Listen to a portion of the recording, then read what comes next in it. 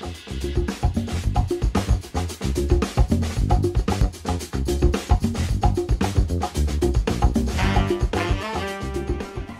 to the Sideline Live podcast. Subscribe for more episodes and follow our social media at the Sideline Live. We'd love to hear from you. On episode 23, I'm delighted to be joined by Longford senior footballer Mickey Quinn. We had a great chat about all things performance, skills, his time training and playing AFL in Australia, and much more. I really enjoyed chatting to Mickey, so I hope you enjoyed the episode. Hi Mickey, thanks a million for coming on the podcast. Thanks for having me, Orla. Can you give a little bit of background for the listeners who might not know who you are?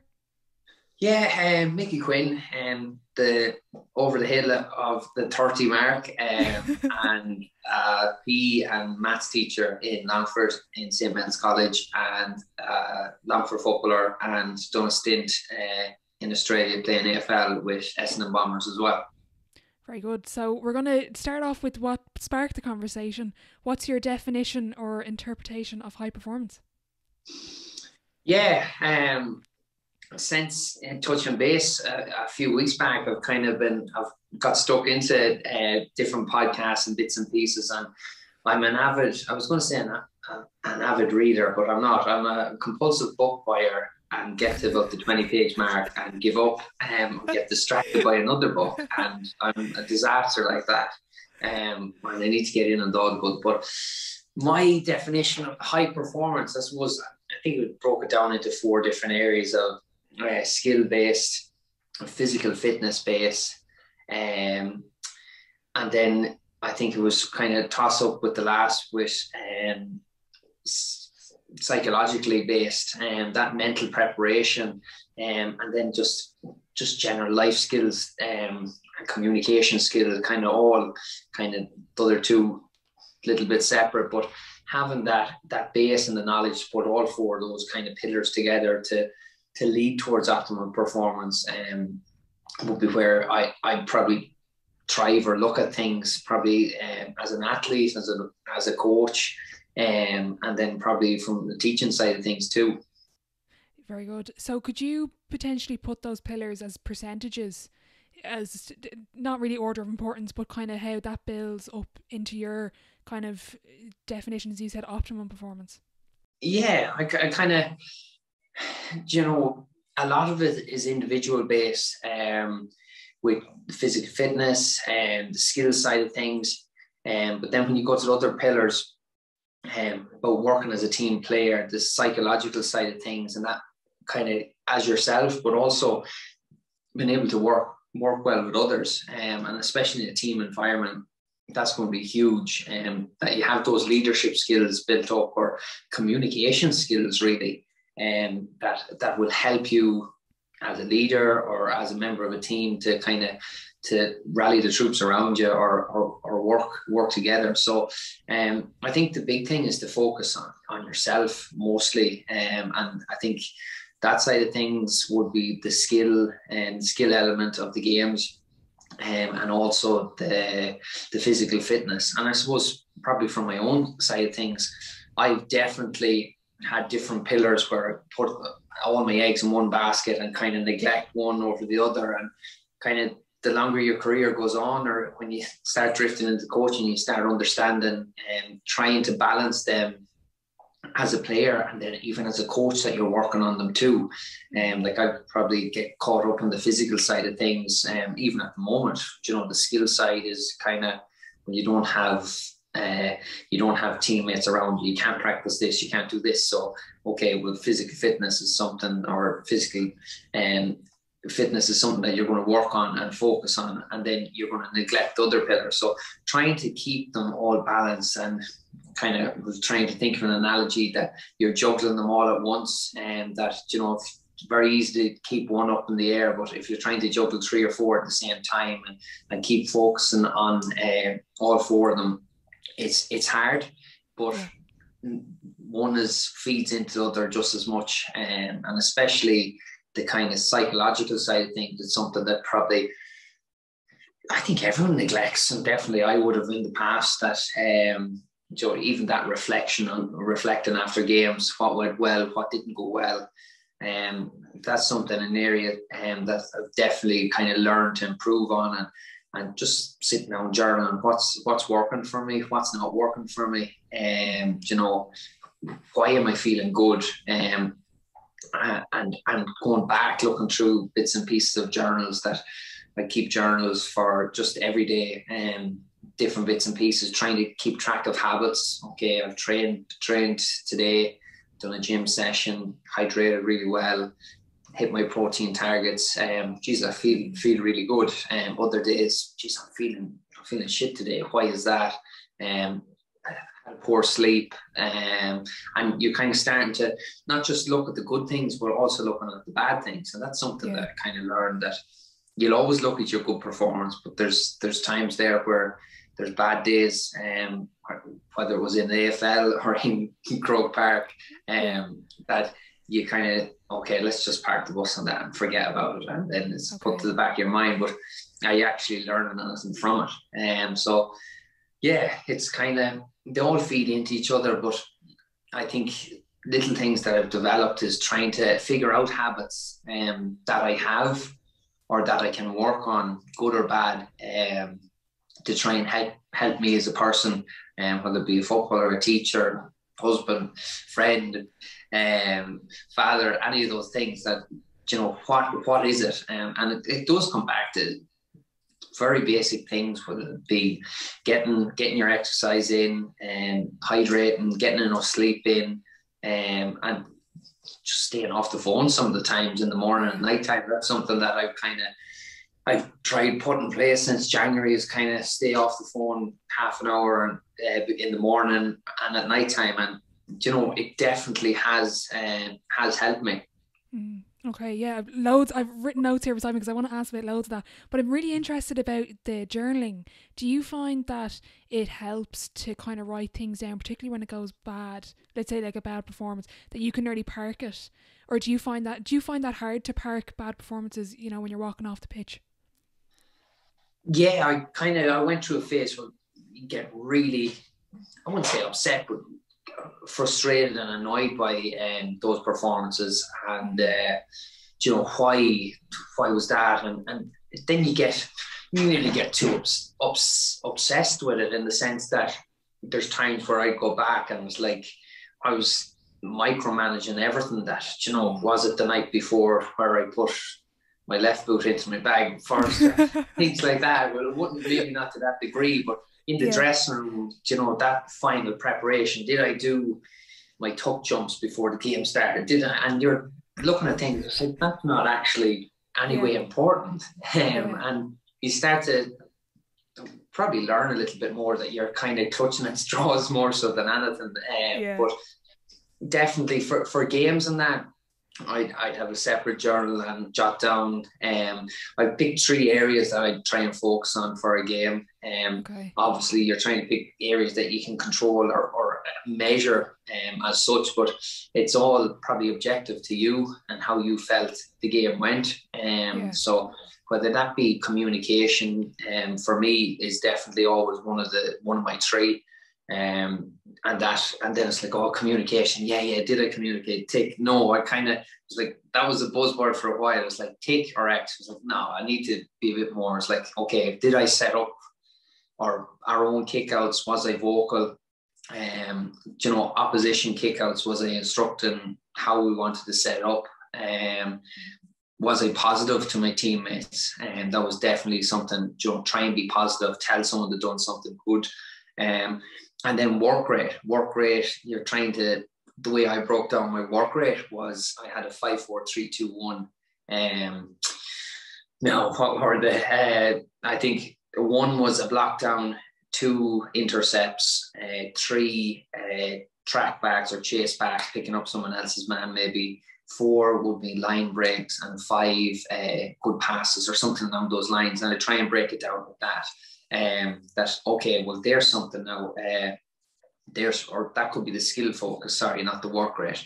And kind of it fed into the work rate would be the third one. And then at the end was just enjoy, and kind of get so caught up in the process and doing this and doing that, but you kind of forget about the enjoyment side of things, or I would have in the past. So that was an area that I said, right, big red pen, enjoy it. And it's definitely helped me. And kind of looking back, and it's probably something that I let myself down on. I don't probably look back on things enough to kind of see, okay, this is what went well, that's what went well, I'll take that.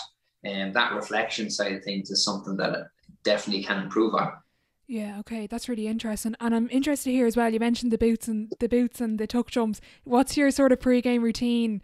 You sound very superstitious. Yeah, not even. I'm kind of, it's stay out of my way within 24 hours a game. Very catchy, edgy, really. Like I probably get to the stage where until I have my bag thrown in the car and I'm in the car heading for the football pitch or heading to get the bus to the football pitch, it's almost like, right, yeah, now it's game day, now I'm ready. Whereas up until that point, it's like everything's edgy. Did I put that in the bag? Better check that. And it's an area that I kind of need to relax a little bit. Yeah. Unless the teammates were said, she's very intense. But look, it's kind of, you kind of pick up bits and pieces and you try and learn from what worked and what doesn't. And probably I got to stages before games where I worked myself up that much that I get sick before a game. And then it's like, okay, I'm ready to go now. But you're like, Jesus, that's not right. That's crazy. And whether it was drinking too much water or kind of almost just hyping yourself up to a level that it wasn't really necessary or beneficial. So pre-game routine, it's usually gear is always ready the night before, and even the night or 2 nights before, I'd probably have my journaling done and jot down the few bits and pieces that I want to focus in on, and kind of keep that time. I'd leave it out on an island there that I can kind of have a look and, okay, tick, okay, such and such, marking this person, or you want to do this, okay, and then little things like that, and everything ready, and try and be prepped and ready to go the night before, that you're not rushing. So being organized would definitely be something that, and even being on time. I'd probably prefer to be at the ground 3 hours before a game rather than an hour. And sometimes when I got to the stage where I wouldn't go with some people because I want to be on time. Yeah. Oh God. So, right. Yeah. So I mightn't have told them that now, but they'll know now anyway. Yeah. And I like the way you said get to the game 3 hours before. Is that to help settle the nerves? Would you get nervous before a game at all? Yeah, like it's funny. I nerves are kind of. I wouldn't say I never really got nervous. Definitely nervous, but I kind of got to the stage where it was almost like building, working yourself up to a stage, and then that release was getting to the ground for me. A lot of the time, it wasn't even running out on the pitch and okay, I'm ready. It was just parking the car and walking into the dressing room. Was like, okay, now I'm on. That was my kind of way of looking at it. Yeah, okay. And you mentioned there before you would nearly hype yourself up too much and like drink too much water and all that. How did you get away from that? Did you get help from anyone? Was it just trial and error? Trial and error, but probably just generally chatting to different psychologists. We would have 1 or 2 working with us for Longford, and picked up bits and pieces off them. And then Anne-Marie Kennedy would have had great conversations with her when I was teaching in Castleknock College. She's the Dublin, or would have been sports psychologist for the Dublin team for a while, and I think she's with golf in Ireland, a few different, and really enjoyed those conversations and picking up little nuggets and pieces that okay, she said this, write it down, what worked or what you could change or adapt. And then even podcasts and books and stuff like that, that you're always kind of trying to learn different bits and pieces from. And the journaling was one of the things that has definitely worked or helped. Yeah. Was there anything big you took away from those conversations with Anne-Marie or from the sports psychologist? Yeah, probably off the top of my head, no. It's kind of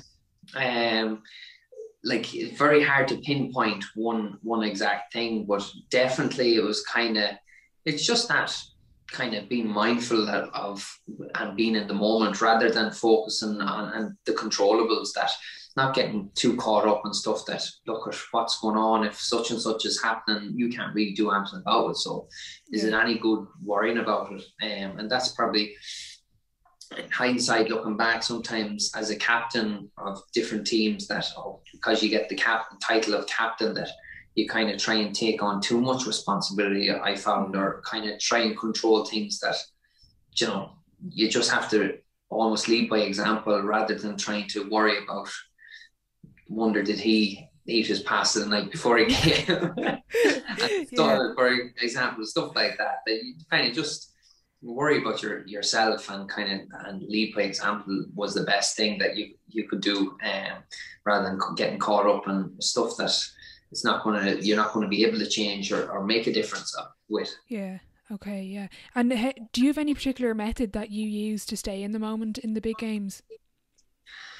Great question. I suppose looking back, like visualizing before games, I find the journal ties in with that. That if you're writing down those few things, that when you write down those few things, you can actually see them happening or visualize them, and visualize them. Then you write them down whatever way in the lead up to a game, and that definitely helps. And then when it comes to staying in the moment in a game, it could be just simply going back to those one or 2 points that you had. Okay, let's just go back to them and reset. And so whether it be just taking a breath and just taking a step back, and having that kind of mantra or focus that you're going back to, that you have written down.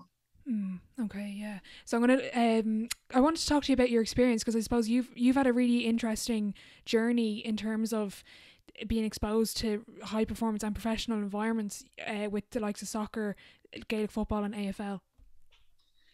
Yeah, and it's something that I love, and it's something that, kind of mentioned it before, that when I am finished playing, I do hope to go traveling and kind of seeing different bits and pieces of those environments. Like I remember going to Irish rugby training and sitting watching and trying to see, okay, what's he doing? Conor Murray, watching him doing runs along the side and stuff like that. I'm intrigued by that environment and how it all runs and works.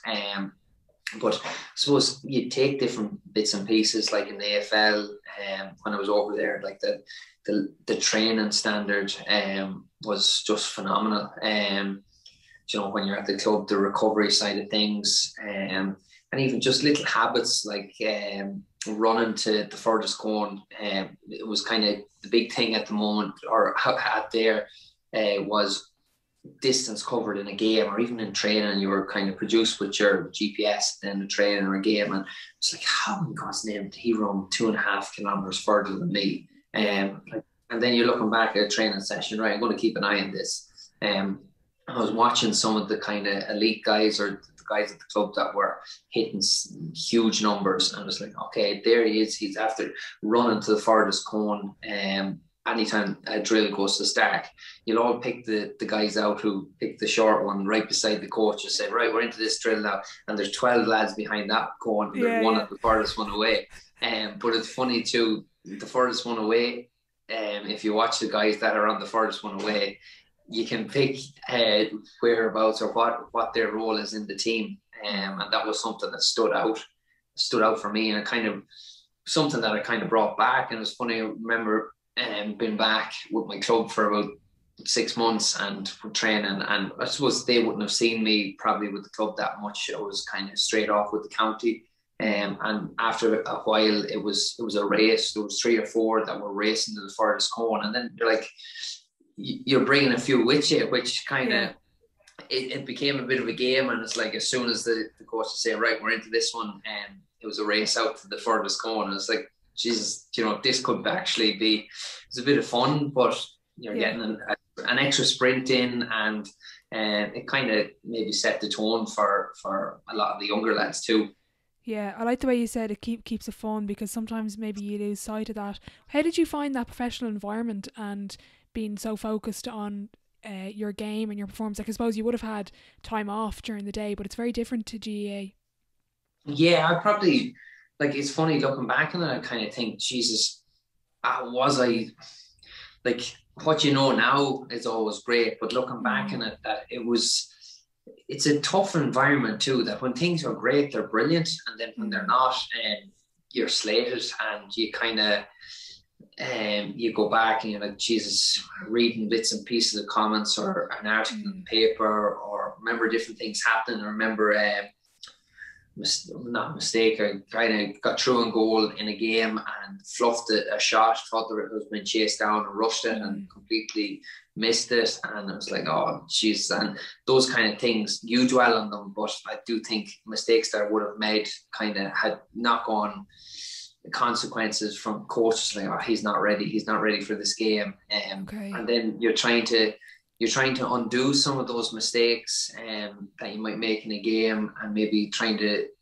push things out too far, and you're kind of the analysing side of things, kind of over analysing it. And you mentioned it there, that the fun goes out of it very quickly, and I think that's what probably got me there in the first place, and probably why I started off so well was just pure enjoyment and naivety to just go out and play, and do what I done best was kind of sell a few dummies, give and go, and enjoy it. And then when it became too focused on your structure, you need to be standing here for this play, you need to be set up for this kick out, you need to be doing this, that you're so robotic that I think that impacted on me negatively, that I got too caught up on that, and it took completely away from what my game was kind of flair and kind of off the cuff almost. And it's the same with Gaelic football, that I kind of see it at the moment, that you have flair players, you have donkeys that do the work, and the donkeys get the ball to those flair players, and those players are the ones that will win or lose the game, but you prefer to go down trying and doing something that might work or might not work, than actually just kind of be safe the whole time. And that probably comes with the fun side and taking risks, that I think we probably, it goes over a game. Like, why does everyone love to watch Jim Connolly, Shane Walsh with Galway? Because they do the unexpected thing. They do things that they're probably not supposed to. And when they come off, it's like, oh wow, that's brilliant. That's brilliant to watch. It's all well and good being 100% accurate, safe pass the whole time, but I think you have to have that in your game, that you're willing to try and do things, because when it comes to the last 2 or 3 minutes of the game and you're a point down, it's all well and good trying to do it then, but you mightn't have built up that ability if you're not trying it in training or in games previously. Definitely. Yeah, I actually had a couple of those points written down about losing that creative flair, because I definitely think we are. And as you said, when you went to Australia, it was very structured, very kind of to the point. You do this and you do it to the best of your ability. Do you think that we are becoming too structured in the GAA, particularly maybe at club level? Yeah, definitely with club level, but it kind of all feeds around. Like, it comes in, I do think it comes in cycles. At the moment, you look at soccer, high press and on kickouts at the moment is kind of, every team is doing it, and every team's going short with kickouts, whereas in the past it was always long. And probably links to Gaelic football, similar, the short kick out, they're trying to change the way the kick out has been done. Stephen Cluxton has kind of on his own has kind of changed how kickouts are managed in Gaelic football. And I think everyone is trying to do something similar, but probably don't have Stephen Cluxton at goals. Yeah. So I think most coaches are trying to replicate or copy a certain style or structure that is the trend or is on point at the moment. And I suppose the way certain teams, like look at the northern teams, maybe more physical in the past, but that has kind of changed. I do think you kind of have to, as a coach, you're looking at your players and what suits, rather than, okay, we're going to play a sweeper because every team in the country is playing a sweeper. You know, why not play 7 forwards and back your defenders to go man-on-man, 5v5? Might be more space, but if you have enough pressure on up the field, you know, and that bit of creative thinking as players and to kind of from coaches to give it to players is something that I do think is lacking. You know, like the way Dublin are playing now, they've adapted to probably what different teams have tried to do to them. And they've done the running game, transition at pace up the field. They've done the kind of being patient because teams are set up. And you kind of have to have a few different things up your sleeve. But I do think it's kind of the coaching side of things that are kind of can hinder or inhibit players from showing that creative flair. And that's something that you really have to be mindful of as a coach, as a teacher, and probably the last one as a player, that you don't want that taken away.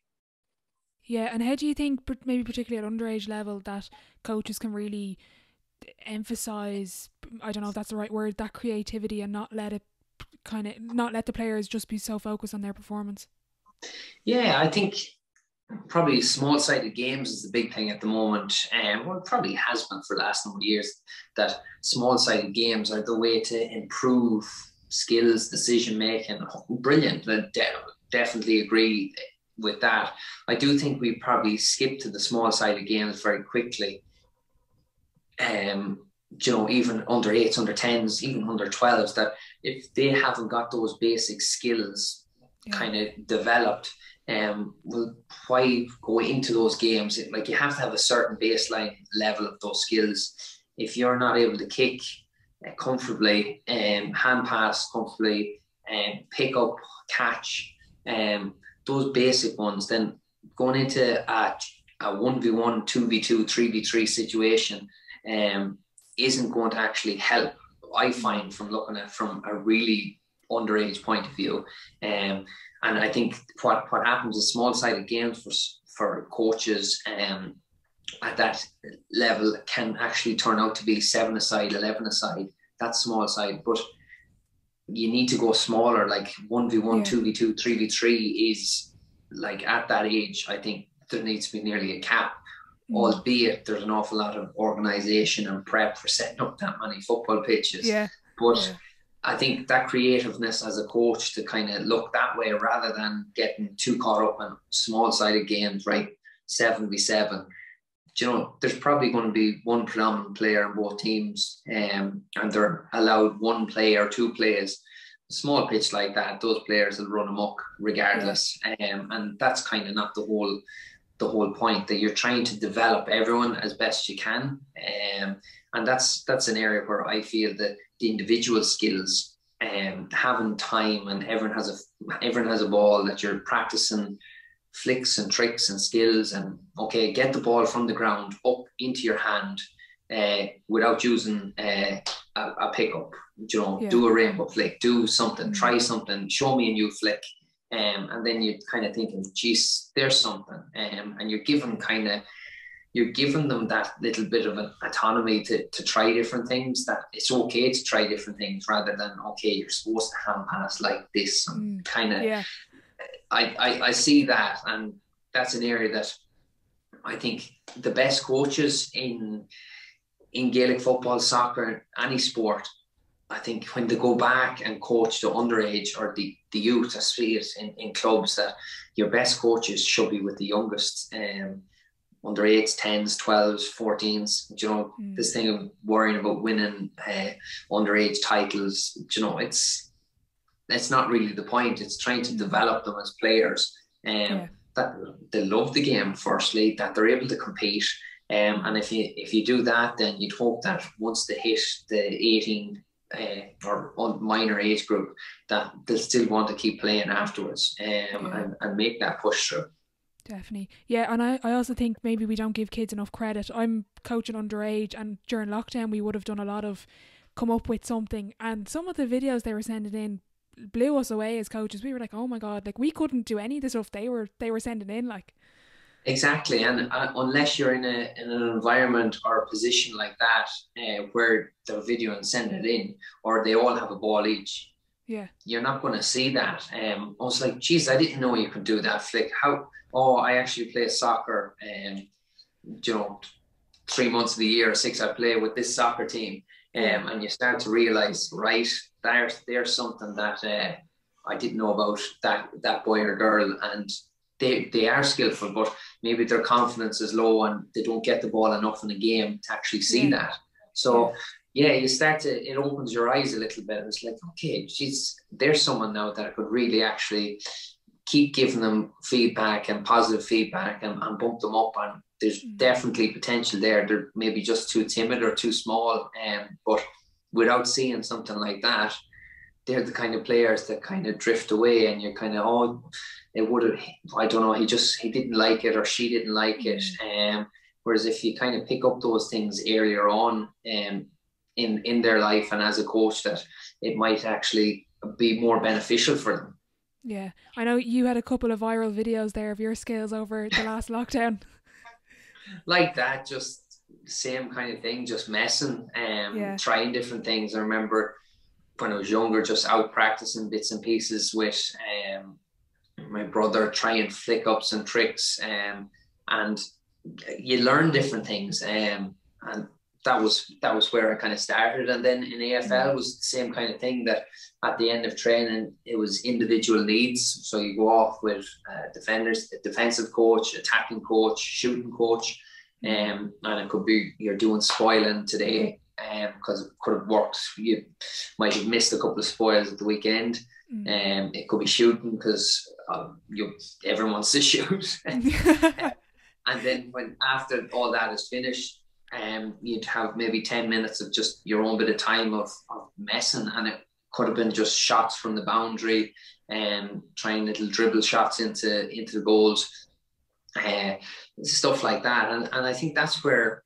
probably I would call it, you learn your craft, and your craft is all those different skills, whether it be a one-handed take, holding off a defender and taking a ball with one hand, or whether it be a really clean flick up off the ground, or something like that, or even some of your tricks and stuff that you might use it in a game, but it's definitely that ball control or foot control with flicking it up off the ground can help. Your dummy solos, just that feel of the ball off the boot, and even with the handling the ball that much, you're going to have that dexterity built up that kind of, you might do something in a game that it didn't come from nowhere. You definitely have practiced or done something in training to lead towards that or help with it. Definitely, yeah. And how much do you think your time in AFL kind of influenced your own individual training?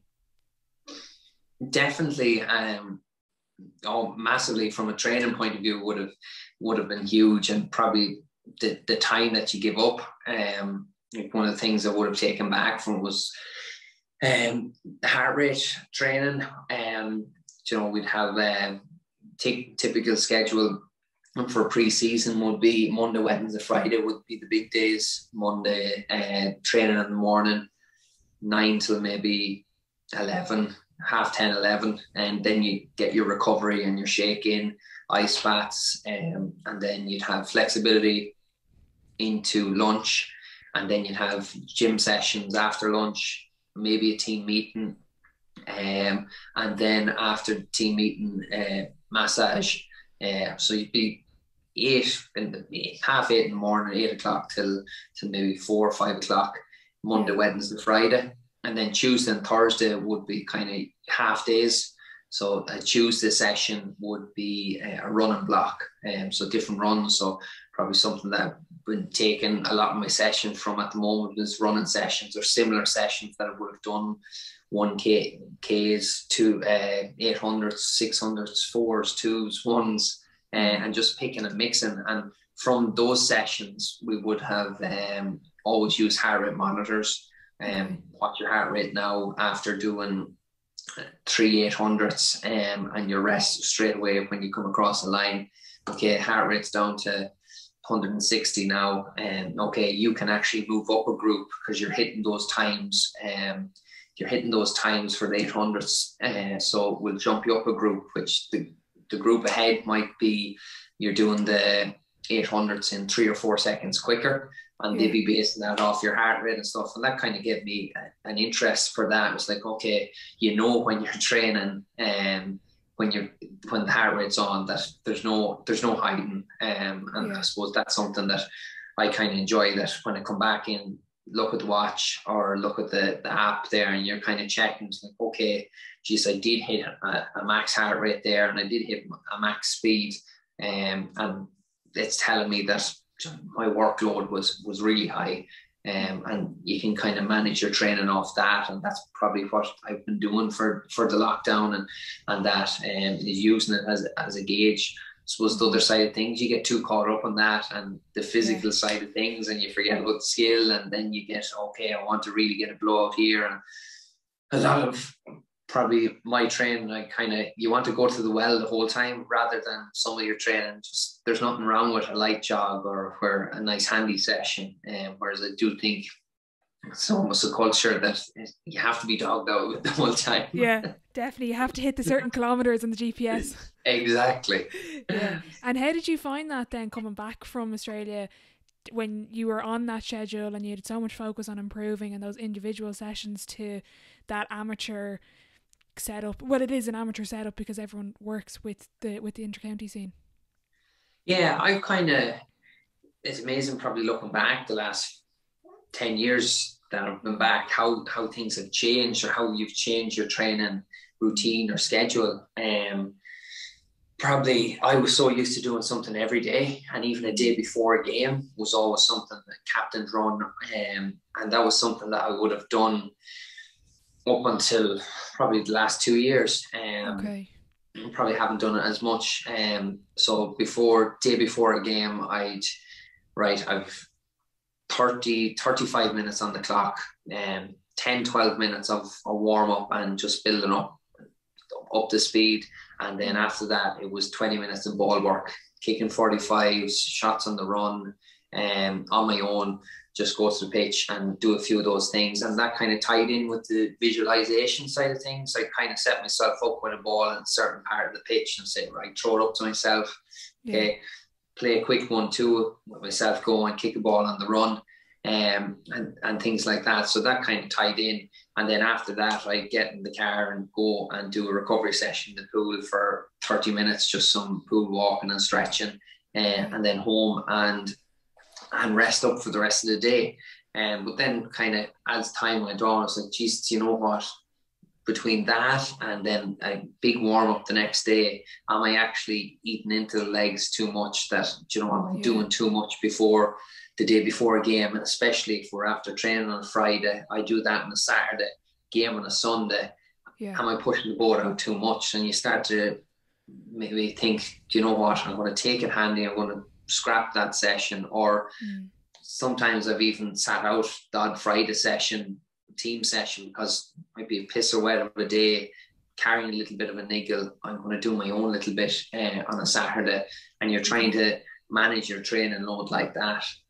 But that's something I've probably brought back, that I was so used to training every day that I had to do something. And a lot of that was probably for myself, that sometimes was like you get antsy and you kind of get edgy, that I need to be doing more, always need to be doing something because someone else is doing it.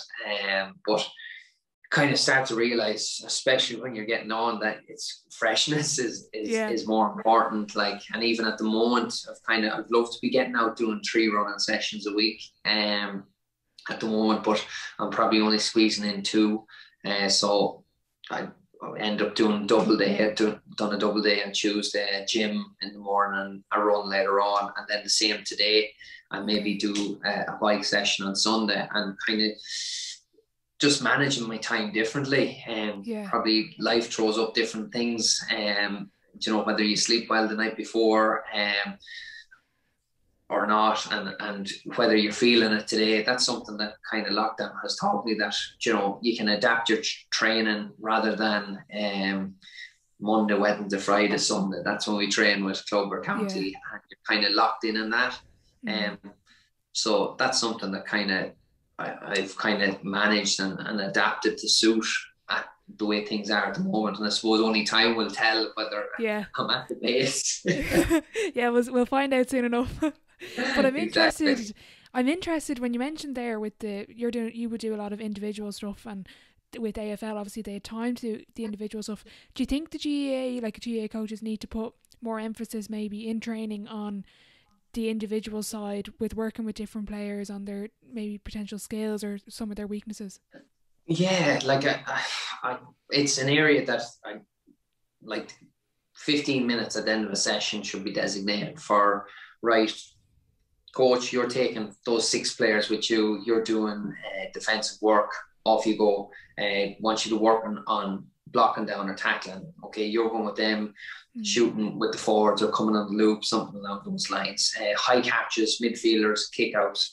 And break it down to, I'd love to break it down to those individual needs. Like, I think what probably bugged me some of the times, and I see it probably from both sides now, is, you know, arriving to training an hour beforehand, you do your warm-up, physio, whatever, and you're ready to go and get out on the pitch. And there's times where coaches, or probably different coaches, wouldn't have let you on the pitch because, okay, you're not kicking ball before training because you're going to get injured. Because some lads come and rock up, boots on, out you go, bang, let's kick a few 45s. You know, I saw hamstrings tight. Why is that? I wonder. I've no idea why your hamstrings tight. Whereas that kind of bit of trust in the players that, right, okay, here's your routine. You have to do X, Y, and Z before you can go kicking. And you're not kicking over 30 metres before training or whatever it is, and work it that way. Whereas it's very much, okay, we're all going to go out together as a team. And I suppose it does come down to the time side of things again. You're trying to manage time as best you can. Sometimes it might suit someone to come an hour before training and do half an hour work before training. Or it might suit some players to do half an hour work after training, or 20 minutes even, with a coach or on their own, that they know what they want to do. And it's just managing that. And I think that's the difficult side of things in GA and a team environment, that everyone's coming from different approaches. But I think the knowledge and the education side of things about, okay, manage yourself, you know, don't be doing too much. And I suppose that was probably something that I would have done in the past, that probably almost coaches wouldn't nearly let me out, because I'd be there too early, do too much, and then into training session. And the freshness side of things was more important, and definitely you were probably right. Yeah, okay. Is there a particular underrated skill, do you think, in GA at the moment? Is there anything that we're overlooking as players and coaches? The hand pass and high catch, straight away hand pass, and because in Australia it's an oval ball and the pass has to go from A to B. If it hits the ground, who knows what's going to happen.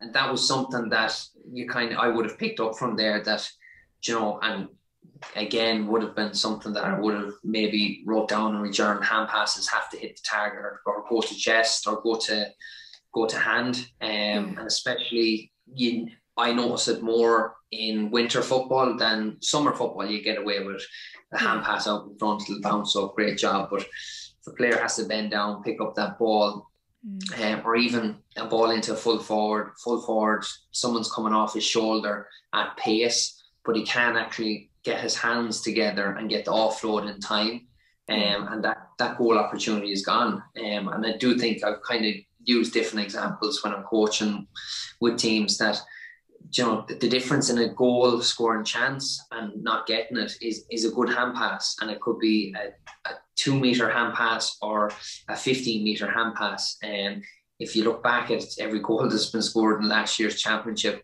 a lot of it is a hand pass, was the last pass, or possibly 2 passes back that would have made that opportunity. All well and good, the kick pass over the top, forward in and goal, but they're rare. So the hand pass is something that I feel is definitely neglected and undercoached and utilised skill.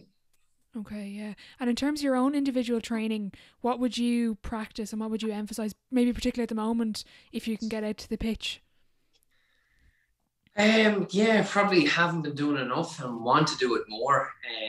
You know, getting out and just kicking is definitely something. Kicking off both feet, probably for me, too much of a habit outside of the boot, and love it. Probably taking a bit of pace off the pass, and probably counterproductive, playing passes in probably too fast, and that they're difficult to handle. And probably with the new rule, inside 45, getting the mark of probably, I was like, every pass nearly had to be an outside the boot pass and try and drill it in. Whereas that in-step pass, that one bounce pass, is something that a skill that it's I definitely, from my own side of the game, need to work on more. That simple, just one bounce pass, rather than going to try and hit it on the full. Yeah, I'm interested because I can't remember who it was, but it could have been a podcast, and a player was saying they never punt kicked a ball in a game. It was always either the instep or outside of the boot. Yeah, like, it's kind of, I don't see the punt kick, even all the GA cards and with all practice punt kick. Like, there are very few. Michael Darren McCauley maybe, and Kev Mack for goals. A few guys like that you're looking back and that there's a punt kick. But look, it is a skill. Whether the punt kick kind of helps in keeping the trajectory of the ball down. So going through and goal on the run is definitely one of those that you can kind of to keep it low. But other than that, it's rare that you see a kick pass out the field. It's usually round the corner or hook kick, instep or outside the boot. And probably from working with Mick Bohan, simple things like that.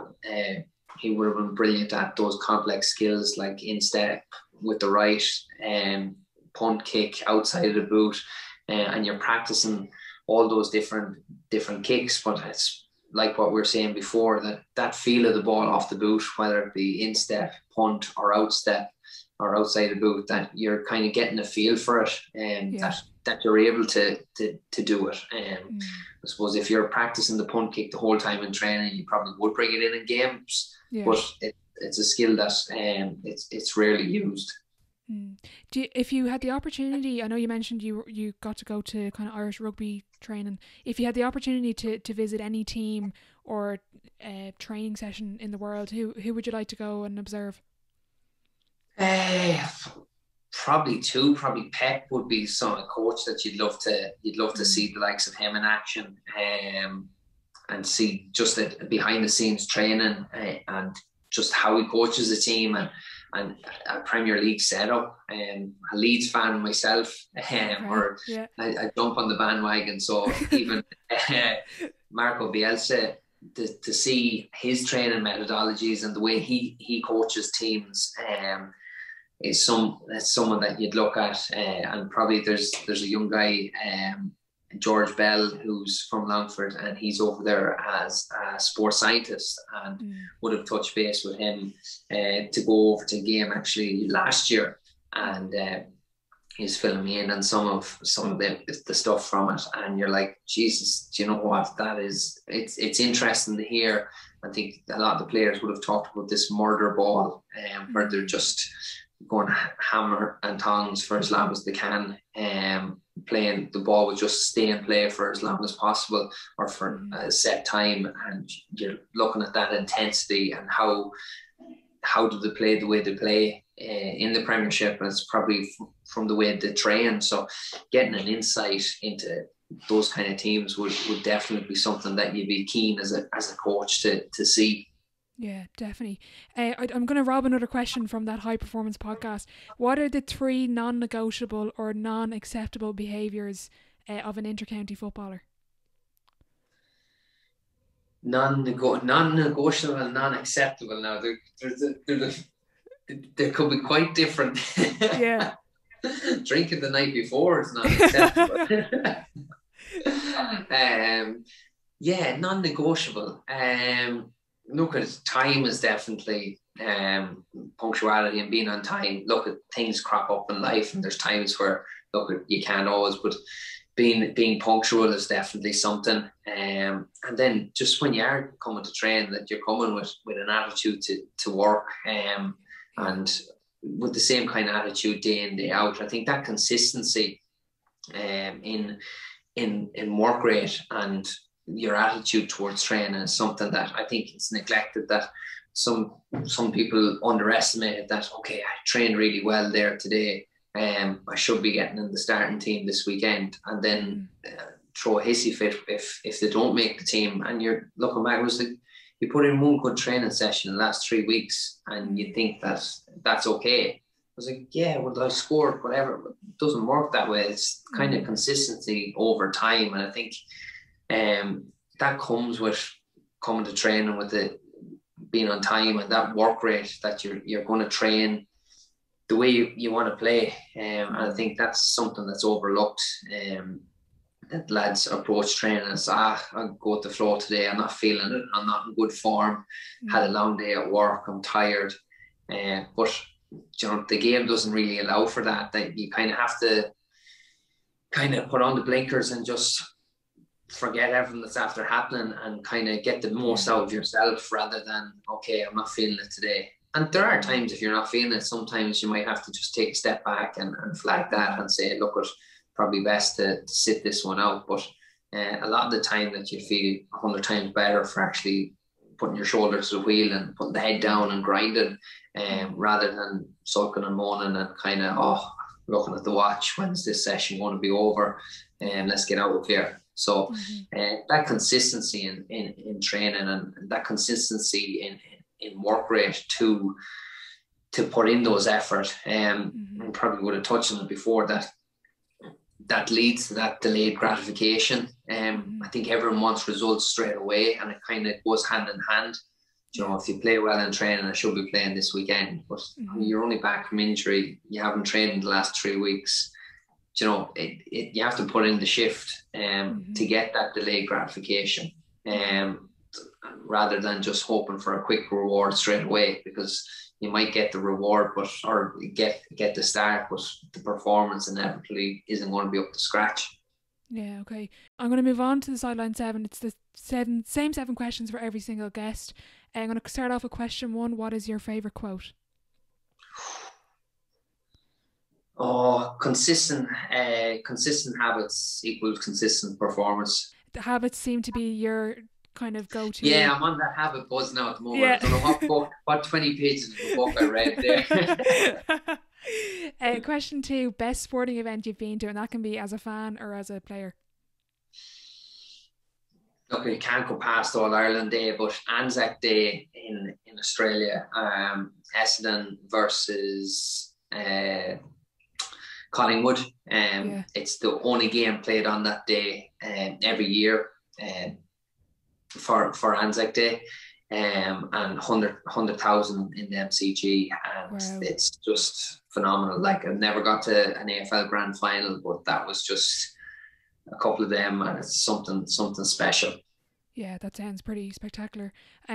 Biggest setback or challenge so far in your career?